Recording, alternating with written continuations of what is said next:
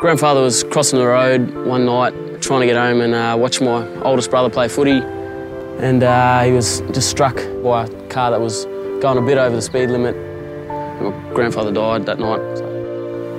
Yeah, my dad was in the passenger seat, and obviously his mate was drink driving and had a crash and killed my dad, so it's not a good feeling. My mate was out and he got into a car and with a drink driver. Someone walked out onto the road and he lost his life on McMillan's Road.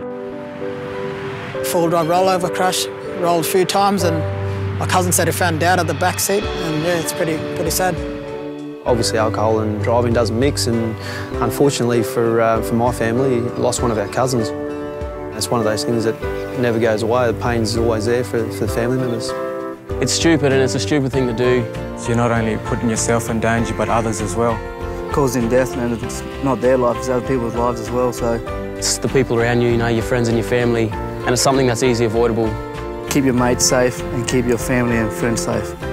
You know, you've got to make the right decisions and think before you drink. I think if you want to become something, and anyone can become anything in their life, it's those little decisions along the way, like drink driving and not doing it, that are going to help you achieve that.